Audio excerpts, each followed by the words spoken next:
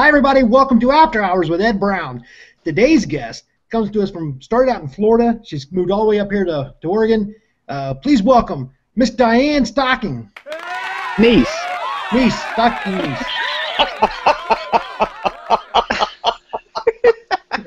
Diane Stocking Neiss. Should we take a two? A number two? I wasn't prepared for this. All right, try it again, Ed. All right. Hi, everybody. Welcome to After Hours with Ed Brown. What the hell is going on? Hey, Ed, is that you? You're interrupting my show. Get out of here. This is my show. I'm trying to do a show. I got these two beautiful ladies on here, and I'm trying to do a show. Tammy, I leave you alone for 1 minute with the program, and look, you bring in other guys. Are you looking for a new host? What's up with this? He's cute. Heard that, right? Goodbye, Ed. Fine. Bye, Ed. Bye-bye. Bye, Ed. Welcome to After Hours. My name is Rictor. I am your host. Rictor! What? Leave him alone! This shit is real. Now we got Rictor going. We're going to have to hear about it all night. Yeah. That's a bunch of screaming memes out there, and that's the scoop that has been reported so far. Thanks for dropping me like a stud. I'm not interested in believing in something. Either it's real or it's not. By your opinion that you are no-kill, you are dooming the species to be extinct. They are what they are. It doesn't matter what we call them. Let's remove ourselves from them a little bit. And I think that's something that the Bigfoot community can actually learn a little bit from. I actually am trying to push the envelope of science here. When are we going to make a video, Rictor? And I mean not an X-rated one. Dr. Todd, you've also been called the scoff dick. Yeah, well. Have these creatures stood against a backdrop of trees, I probably never would have seen them. You can't talk about I can! So you guys are going to bag a Bigfoot and get us a body. We're giving it our best efforts. We thought that we had the holy grail of DNA. Our hero, Bob Gimlin's with us. Hello, is this thing on? Am I muted? Can you hear me? Hey, Rictor, I've got a question for you. How does it feel to lose Bigfoot bounty? My question is, why do you think Bigfoot is real? Rictor does put a lot of effort into his costuming, doesn't he? Yeah, well, I mean, by effort, if you mean bending over and picking up whatever's on the floor. My. Well, in my opinion, After Hours with Rictor is the #1 Bigfoot webcast. What's your name again? Don't piss Rictor off. Rictor, behave.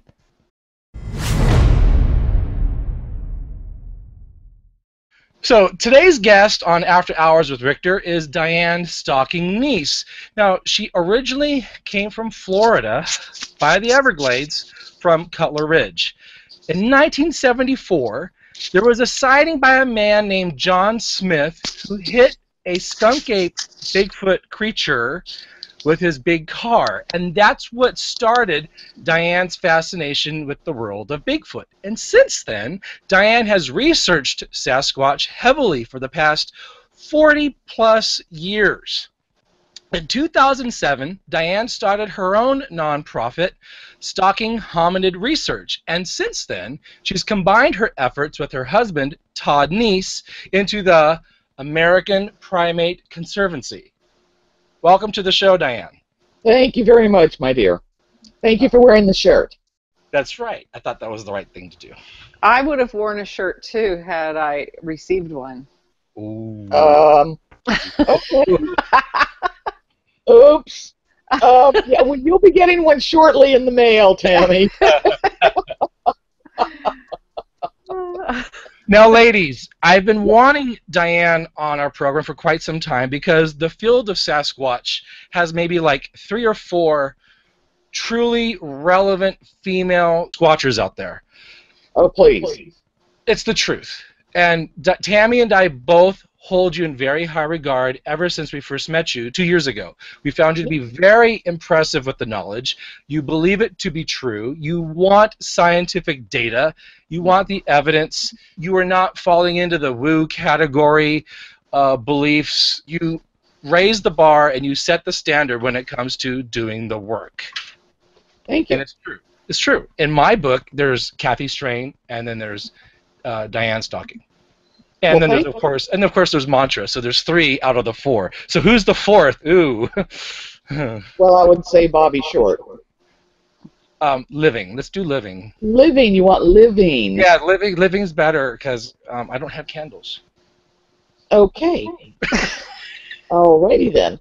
Okay, so we got Mantra, we've got me, we've got Kathy. Yeah, so whoever the 4th female in the world of Bigfoot, we'll leave that as a mystery. Okay. Wait, I have a candle. A candle for Bobby Short there. Bobby was a very good friend of mine, and we argued constantly all the time. We talked all the time. I miss her. I miss her arguing. There's several out there, you know. Yeah, there's 4. Well, I mean, quite frankly, when this first started, it was me and Bobby, and then me, Bobby, and Kathy, and then Mantra and Kathy, and Bobby and me. And then others came in. But I'm talking, you know, 25 years ago, there was very few women in there. Right. So, a lot of people have asked me things like, well, are you treated differently that you're a woman? I'm like, well, no, not with serious researchers where you treat each other equally, gender has nothing to do with it. And that's how I've always found it to be. But it is primarily a boys' game. Well, yeah. That's because Mom's stuck at home with the kids. They got stuck going out in the woods quite a bit with me. Since you've been in this field for quite some time, yeah, and people value your research methodology and input when it comes to Sasquatch, there's been a recent change in the past 10 years where Bigfoot has gone from science-based to major hoaxing and into crazy religious woo, with Eric Beckyard primarily starting that, and now it's evolved into personal friends of ours who have thousands of followers that participate with the belief that Sasquatch can heal you and mind speak to you and transform into balls of energy, orbs, and then there's cloaking, interdimensional doorways, and portals. I wish I was making this up. I'm not. Even famous authors talk about this. Tammy, I believe you went and saw David Paulides in person, and he asked the audience to open their minds, correct? Yes, and when questioned, got very defensive. Why is that? Why do these people get so defensive? I was one of the people that, you know, stood up and asked questions, and of course I was immediately pegged as a non-believer. I don't know what. I guess I was pegged as a rebel in the woo area. But isn't that what Sasquatch is about?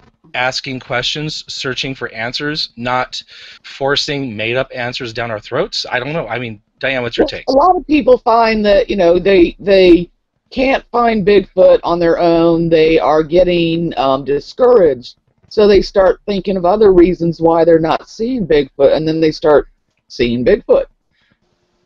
You know, it's why is that trail of footprints going off in the woods and then all of a sudden they disappear? I don't know. Maybe they climbed the tree next to them. I don't know. But it's usually I would say, with the exception of one person I know, it's just another way to validate to themselves that they're experiencing something. Don't they know how crazy it makes them look? They don't care. They really don't. They don't. have no shame. I know people that have no shame, but they also have a sense of humor. But most of the people that have no shame in this business have no sense of humor to go along with it. Yeah. Yeah. But, I mean, they want to be somebody. So they are going to... You have a cat behind you, Pammy. Ah! So, you know, they make things up. A lot of it is just they want to be somebody. And they don't realize... I mean, there's so many people out there nowadays. It boggles me. When I first started in this there were so few. And now with the internet, and of course it's a good thing because we get leads that way, or we learn more things that way faster. But still, you've got so many people out there now that's, oh my gosh, you're spouting off nonsense. As one of the top 3 female Bigfoot researchers out there in the United States, aren't you concerned? Doesn't this bring you a cause of worry? Well, of course it does. It infuriates me at times, but there's also nothing I can do because people in the general public are going to follow what they want it to be. So you're not going to change their mind. You're not going to change the mind of a researcher. They are doing what they're doing for their own personal reasons. You're not going to change their mind. All you can do is go out there and do scientific forensic work and hope that it brings something out. You're not going to change anybody's mind. I noticed that when it comes to media, they seem to just fall over themselves over hoaxers like Rick Dyer. He puts out stupid Bigfoot body Hank, which we can clearly see tell it's not real. Breaking news to some of you, and it may be shocking, but turns out the Bigfoot that was supposed to be killed here in San Antonio actually was not. Rick Dyer, the man who claims to have killed him and has been traveling around the country with the beast in a trailer as a sort of sideshow, now says the body is a fake. Yet he has the media's attention. They want that Kim Kardashian 30-second soundbite, boom, and that's where Bigfoot is. But you know, remember, what's that? Rick Dyer started out back in what, 2008 with his Bigfoot in the freezer, courtesy of Biscardi and his other partner, which I can't remember his name now. He kind of skedoodled out of the media frenzy. But yeah, Tom Biscardi and him were in on that.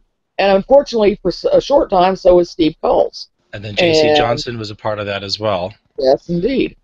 It was ridiculous, but anybody could look at it and see that it was a hoax.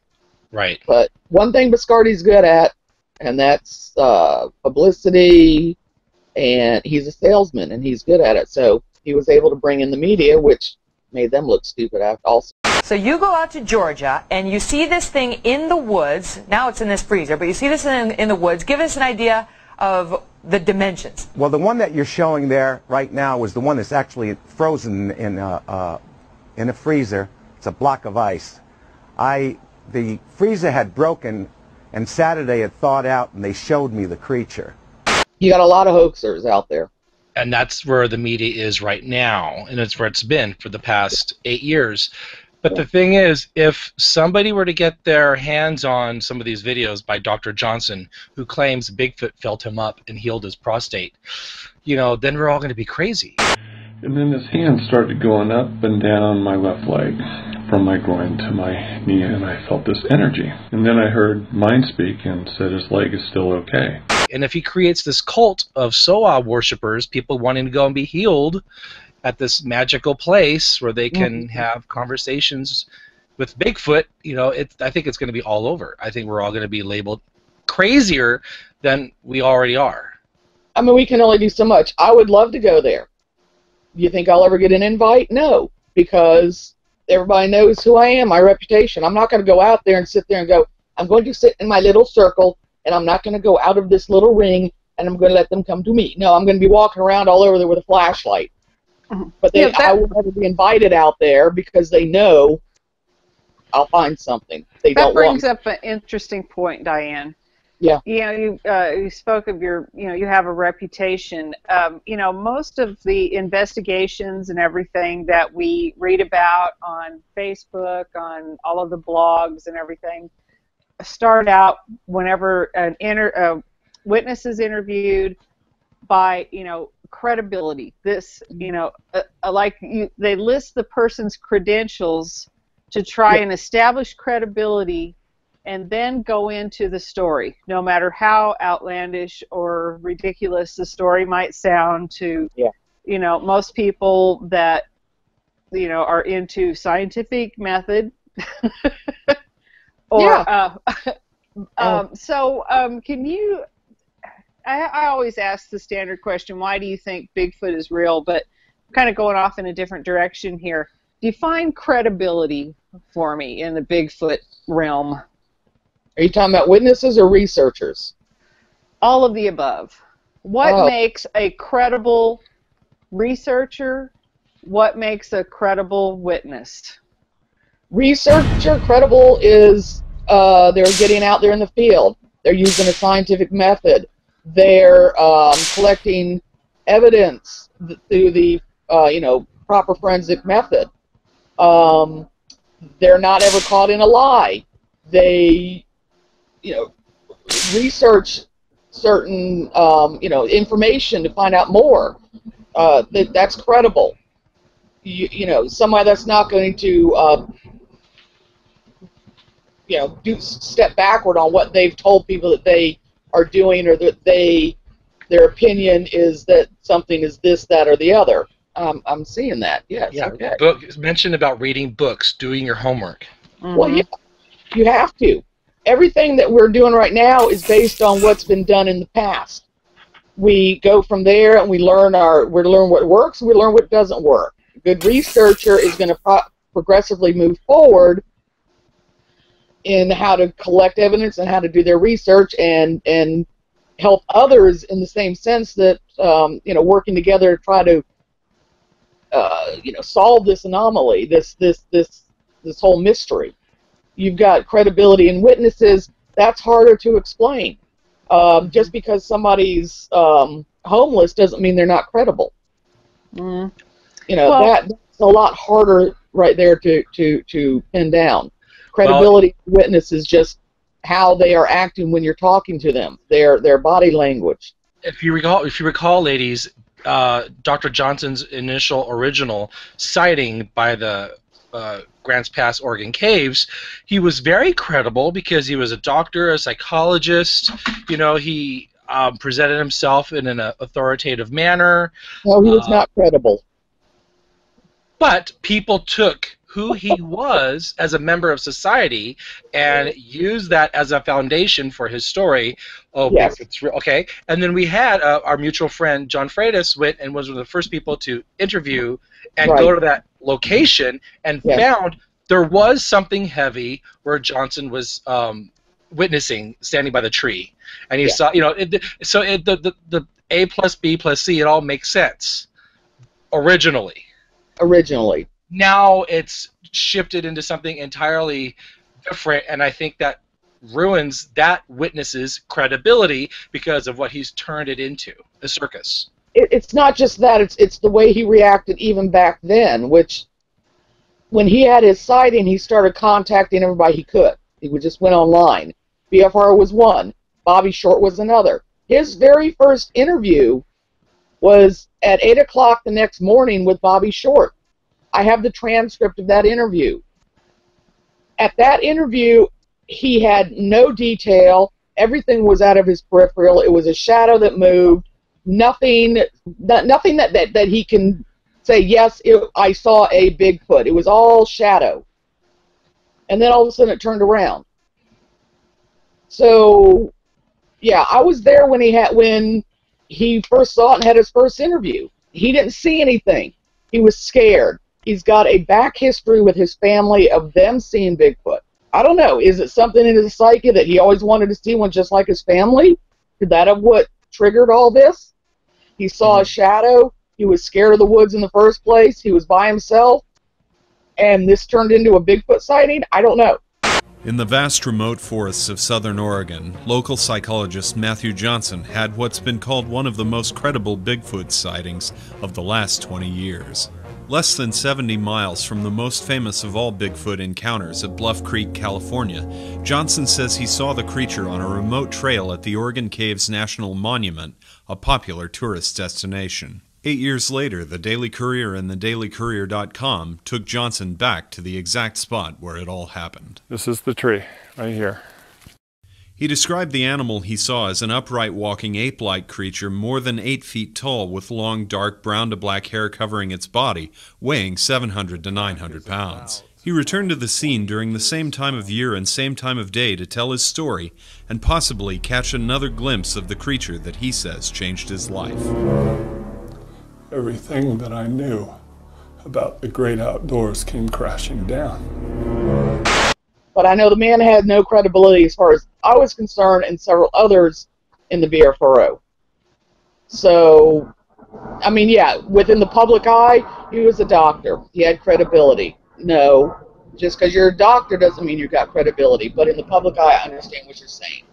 Right. Yeah, Sorry, and going over. well, and just because you can have a blog, write a book, post on Facebook or websites or whatever, that in itself doesn't give you credibility. Anybody can have a book published, right? Exactly. So Yeah. when whenever you are studying the subject, you've got to keep that in mind.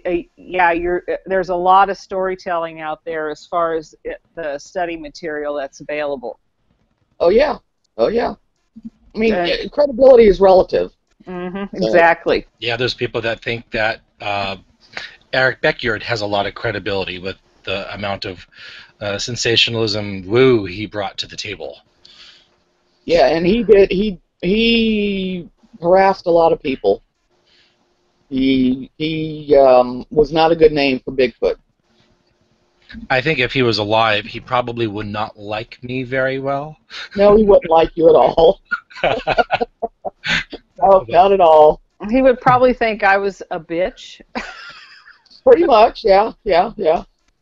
He irritated and harassed a lot of people.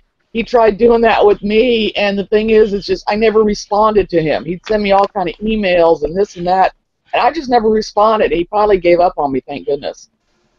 Some people get mad and they'd respond, and then it'd go back and forth. I'm quoting myself here when I say you can't explain an unknown with an unknown, and you can't explain magic with magic. You can't explain bullshit with bullshit. That's good. That's awesome. That's awesome. But see, a lot of people are trying to do that, and it's ridiculous. And they're so desperate to believe, and it's just, God, you don't have to be desperate to believe. That's the word, Rictor. Believe. I don't believe. I'm of the opinion that they exist based on data and evidence I've collected in my research. Believing is something it's a faith-based thing. Yeah. So I don't believe Bigfoot exists. I know they exist based on the evidence I've collected and the eyewitness testimony that I've collected over the years. I know it's not the same as if I had seen one. People that have seen them know they exist for sure. But based on all my research, I am of the opinion that they exist. You know, if you were to have a sighting, I would think I know you well enough that you would question everything. What did I just see? Was that a bear? That couldn't have been a bear. You wouldn't just be like, oh, I saw a Bigfoot, I saw a Bigfoot. I think you would be in serious depression in analyzing what it was you exactly saw before you would come forward with it. Well, that and the fact that, knowing me, I'm the one that would run towards the Bigfoot. Say, oh, whoa, wait a minute, come here. Mm-hmm. Oh. I'd be the one running towards the Bigfoot. If nothing else, just to get closer and to get more examination of it. I'm crazy that way. So, yeah, if I ever saw one, I'd be going towards it. Probably yelling at it and saying slow down or something. I don't know. Hey, Bigfoot. Hey, Bigfoot. Tammy, what would you do? I just want to pull some hair off of your arm. Oh, yeah, I would want to go towards it. Oh, yeah, definitely. I want to chase it down. Mm-hmm. How else can I be sure of certain things? I mean, I need to be able to look at it to determine certain aspects of its physiology. I'm not going to run away from it. I'm going to run towards it. Of course, it's going to be running faster than me, but, I'm still going to go towards it. Diane, let's talk about what got you started with Bigfoot. John Smith. Tell his story and why it began your career as a serious Bigfooter. He was driving to work. He was driving on Alligator Alley, which is a two-lane road that goes between Miami and Naples, which is on the west coast of Florida. He was going to work. It's dark. It's a two-lane road. And something runs out in front of him, and he hits it. And he was driving either a Lincoln or a Cadillac. I don't remember now, but it was a big, huge boat, metal. He hit it. He went back to the fish camp, called the cops. Highway Patrol came out. He went back and showed him where he hit it. His car showed evidence of something hitting something. And so at the spot that he hit it, the officer got out his flashlight, went down the ditch, started going into the woods, and this thing stood up in front of the officer. He immediately turned around, went back to the road, and called for backup. That turned into deputy sheriffs, highway patrol, helicopters, dogs, everything out there looking for this thing. And that was the incident that got me started, mainly because of all the police cooperation.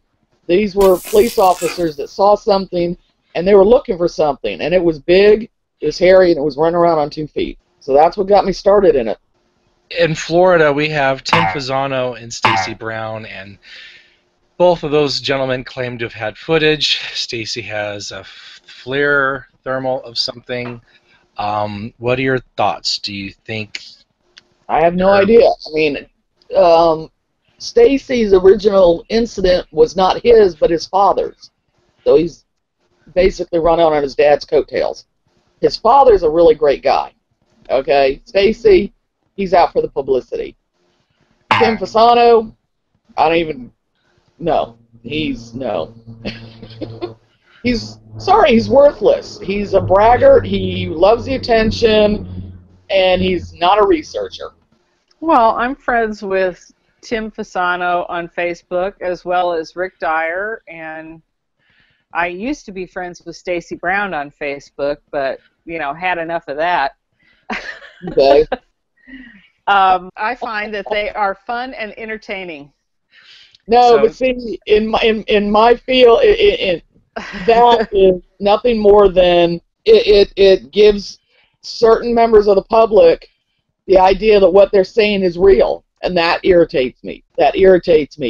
There is so much bullshit out there that the general public grab onto whatever's out there, that whatever's thrown to them. They don't know what's real and what's not real. They don't know what's scientific and what's not scientific. That's what irritates me. Okay. We aren't going to get any kind of, funding is the major issue with any kind of Bigfoot research. Right. That's why nothing's done really, because everybody's got a day job. Nobody has the funding to put them out there in the woods 24/7 to be able to do something. Well, it's not helping when you got idiots like Fasano out there spouting off his nonsense.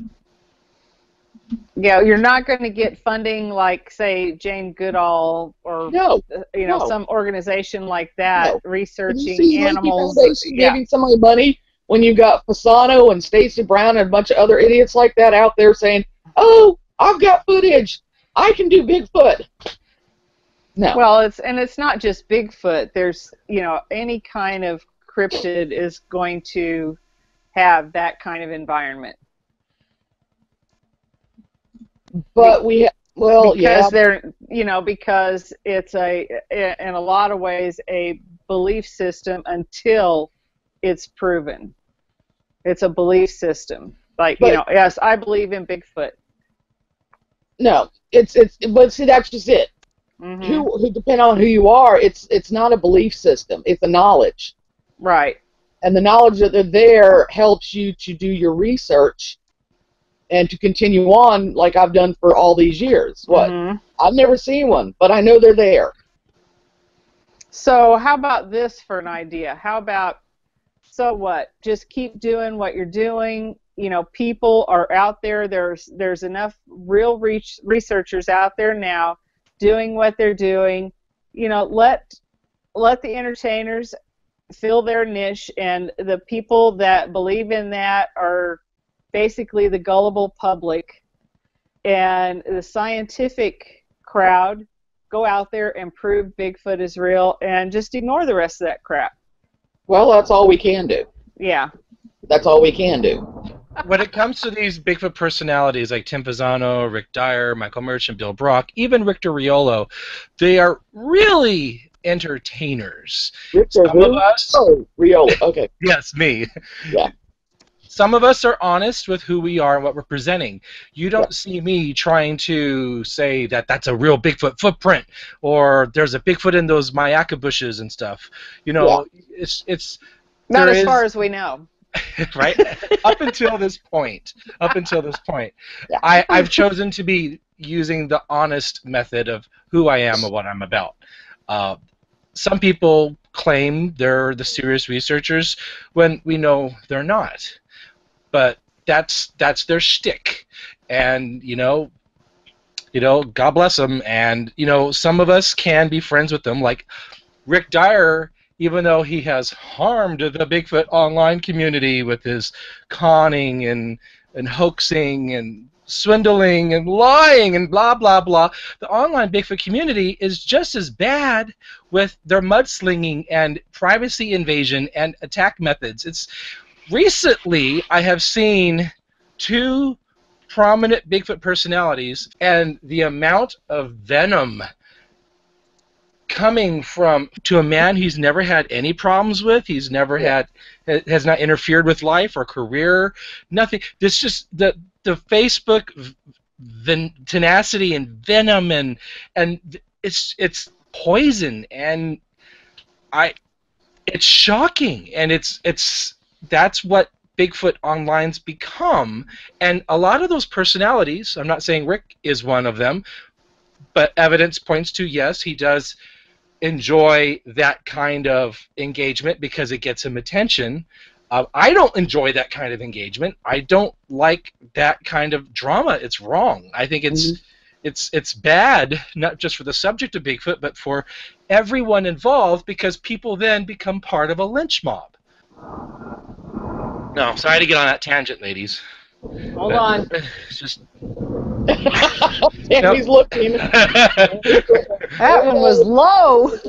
Right over your house. Yeah. Okay, you know, and just recently, without mentioning names, people, friends, personal friends, arguing on Facebook over Bigfoot. Doesn't matter who's right or wrong, you're still arguing on Facebook. It's like, why? I would never in a million years argue with you, Diane, on Facebook. I would call you. Or Tammy. I would be like, what the fuck? I'd be like, what are you saying? Bigfoot talk to you in your sleep? Tammy. Mm-hmm. And his hand went, oh, no, never mind. Don't go there. The big hairy hand. No, but it just... I guess this kind of behavior permeates every single human clique, group, fascination. I mean, look at politics. It's human nature. It's always going to be there no matter what you're talking about. So to be hateful.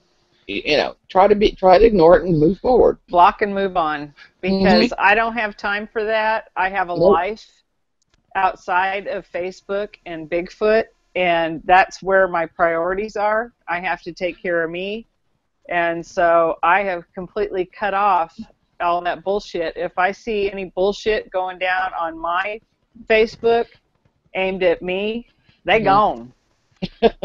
Yep. That's simple. I don't have to put up with it. I don't even know half of these people. I've never met them. Yeah. I mean, I accept friend requests every day from people that are interested in, you know, hopefully what I do and what I have to say, and, you know, the feeling's mutual until that line is crossed. Yeah. Because I like people. I'm friendly. But when that line is crossed, you gone, sucker. Well, not only that, Tammy. So I'm okay. Tammy, you got to protect your family. And you've had people, you know, try to interfere with your family life, and that's wrong. Over Bigfoot. Yeah. What the hell? That's ridiculous. Yeah. These people have lives on all these blogs. Too. I don't go on all these chat rooms. I don't go on any of them. I don't have time for it, for one thing, and for another thing, it's like, really? Before Facebook, because I pretty much came on the scene with Bigfoot when Facebook first came out, but before Facebook, there was the BFRO website, the Blue Forums, and that's where you would find Rictor occasionally making a comment about Bigfoot sightings, Bigfoot reports, etc., etc.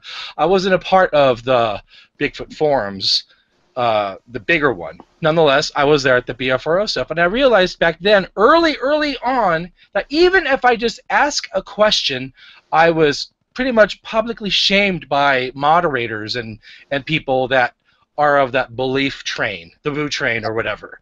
All I did was just pose a question. And back then, I should have realized early on, keep your damn mouth shut. Don't ask questions, because you're going to be a target by people that think they are the knowers. But that's not the way to be. Ask questions. Don't worry about what other people think or say. I mean, that's me. I could give a crap. Well, and it's good to ask questions, but not just be, you know, made out to be a target. It's just, and that was before Facebook, you know. And then I joined Bigfoot forums, and then my artwork was deemed inappropriate when I was drawing Finding Bigfoot parody cartoons, and then I went on to Facebook, and then the rest is history. Who dat? I got a kiss. So where's mine? Hey Todd, where's my kiss? Come here, big boy. No, it's all gone. You can't have any. But the thing is, you got to stay away from that nonsense. It's not going to get. I mean, you really do have a lot of knowledge, Rictor, and you know I don't bullshit. You do have a lot of knowledge about who's out there, what they're doing, which is nice because if I need to know something, I can call you. You know, I have 3/4 of the people who are out there. I don't even know them. I know this is bad. I don't care to know them. I know who does real serious research. I want to do research with them, and that's who I'm going to be with. That's where Tammy and I are now with our Bigfoot careers. Wouldn't you say, Tammy? Yeah, I wouldn't call it a career either. I would. What would you call it? An avid interest. Okay. An avid interest. Yes, okay. Career is something that we get paid gives for. back financially. Yeah.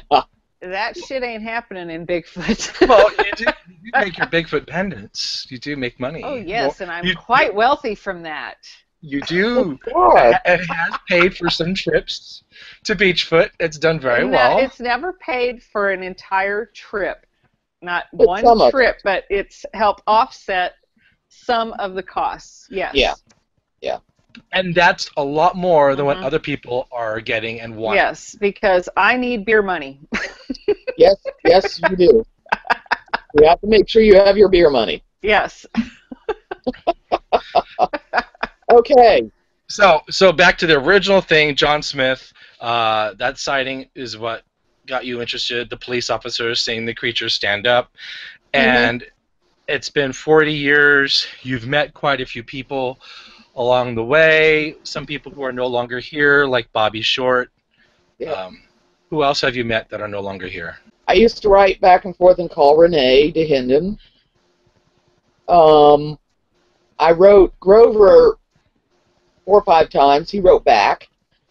This was back when he actually wrote letters and mailed them. U.S. Postal Service, you know. Wow. I've never met John Green yet, but Peter Byrne is a close friend of mine. So, 3 out of 4 to the 4 horsemen. That's not bad. Hang on, I want to show you something. Oh, he's digging. I'm digging, but I got it right here. I am prepared. Back when I was 7 years old, this book really piqued my interest and jump-started my reading. The Boy Who Saw Bigfoot. Small. It's really nice, a nice read about a young boy who's got trouble in his life and he sees a Sasquatch. Okay. Great book. Okay, and then like, oh, well, what else is out there? You know what I mean? So that as my reading skills improved, then in middle school, Renee's book, Sasquatch, this paperback came out. And this was the Bigfoot game changer for me. This was the book. I read it back and forth probably 50 times. This is it. And if I were to ever give someone a Bigfoot gift, it would be this book. Okay. You know, did you ever read it? I have not read that one. My first book I ever bought was Peter Byrne's book. And my second book I ever bought was Deanne Slate and Al Berry's book. It does not seem like we're getting those kind of books anymore. They're very few far and in between. Did I say that right, Tammy? Few and far. Few and far between. We have, gosh, this giant Bill Munns book. It's massive. I mean, if only this book came out when I was a kid. Oh my gosh. You know, the knowledge is there, people. It's not on Facebook groups. People would read books. Right. People would read books. The right books. Not... Oh, I can't say it. You can, and I can edit it out. I'm looking for one of those bad books. Now, here we go. Here we go. What is it? Hang on. Who was it? Where is it? Or perhaps books on things like evolution and anatomy. Anthropology. Anatomy is great. Exactly. Primate anatomy. Yes. Okay? Because you've got people out there that, you know, believe that... What are you showing? Go ahead, let me see it. My Life with the Hairy People by Arla Williams. Okay, you can put that away. Look, it's a young Diane. No, with a skunk cape. Hello, Mr. Bigfoot. She does have bangs. Young Diane. No, that's not me. You can put that book away. And on page 75, when Diane first saw the skunk ape, she said, "Hello, hairy person. Can I be your friend?" And she heard in her mind, "You must purge all the sin from your life, young Diane." I'm kidding. That's not in the book. I read that part. I'm sorry. I would not waste my time. But, you know, there's an audience for it. Yeah, there is an audience for it. Yeah. When Autumn came out with her book, Enoch, it reminded me a lot of the story. Reminded me a lot of this guy that I interviewed back in Florida. Yeah, thank you very much. Okay. Enoch. His name was Mike. And Mike lived out in the middle of nowhere because, well, he was basically destitute. He was homeless. He lived out in the Everglades. And somewhere I had tapes. I don't even know if I still have them anymore. But his story sounds a lot like her book. He knew that they ate raccoons and frogs and snails and this and that. And Let's talk about this book, Enoch. Autumn was played by this guy that was sending her emails and whatnot? I don't know. I don't know. It could be. It might not be. I don't know if the guy's still alive. This was, you know, I talked to him and interviewed him back in the 90s. So, I don't even know if he's still alive. I get quite a few emails from people on a monthly basis because of my webcasts and video content that I put out on the internet on YouTube, from people that want to share their Bigfoot stories and their Bigfoot sightings. And I'm not rude. I just respond with, well, that sounds really cool. Have you talked to other people in your area? Very basic, general, vague, kind of almost like a brush off, you know, and that's as far as I go because I don't want to fall victim like maybe perhaps Autumn did in believing this guy's story and then writing a book about it only to fall on my face because it turned out not to be a true and it turned out to be a hoax and etc. You know what I mean? I don't want that. I don't have time for that. Yeah. And there's a lot of that out there, and I've seen quite a few people appear on the internet now with YouTube channels kind of doing like what we're doing and professing their sighting as it's real. Of course, there's no evidence. Right. You know, and there's the blurry photo. It's just this is the same story being told over and over again. It's just up to us how we react to it. Right. Right. And it all depends on, I mean, it does depend on the witness. There are, to my opinion, which doesn't count for much, there is not a whole lot of real sightings. A lot of it is people going out in the woods and they hear something and they attribute it to Bigfoot. And so they call somebody and say, I saw Bigfoot or I heard Bigfoot. And that doesn't hold any water to me. I heard a twig snap and it sounded big. Yeah. I'm like, okay, there are bear and elk out here. You know, there's bear in Florida. You know, you don't want to hurt their feelings, but you also know that people that are out there in the woods and they really want to see Bigfoot, they're going to attribute things to Bigfoot. Right, pareidolia, yeah. Yeah, totally. I know this man by the name of Todd Neiss, and I will never forget his quote, and it has stuck on me for the past 2 years. When it comes to Bigfoot, there is an ounce of truth with a gallon of bullshit. Yes, it is. And that is 110% true. Yeah. Mighty nice guy, too, Todd Neiss. He's a nice guy. I like him. Yeah, good looking, nice Good haircut. looking. Yeah, nice. I like the haircut, too. I like the haircut, yeah. Probably why I married him, you know? The haircut? The haircut, yeah. That says a lot about a man. You know? Maybe the uniform. I don't know. You know. Yeah. Diane, it has come to my attention that you are not quite the cheerleader for the BFRO that you once were. Can you tell us what happened? Hey, my little Squatch monsters, it's time to shake up the Bigfoot community. This is Off the Rictor. I hate to bring it up, but there does seem to be a connection to UFOs. Bigfoot's invisible? Yet they're invisible. Did he just say Bigfoot's invisible? Yet they're invisible. No one's gonna take you seriously. We know for a fact that squirrels can't cloak. Oh God, here we go. Make sure your chairs are raised and tray table is locked in the upright position. If Roger Patterson were alive, he would be kicking your ass. Put down the bong and prove me wrong. God, why am I always having to tell this to you Bigfooters? You want your Bigfoot video to be seen? Now's your chance.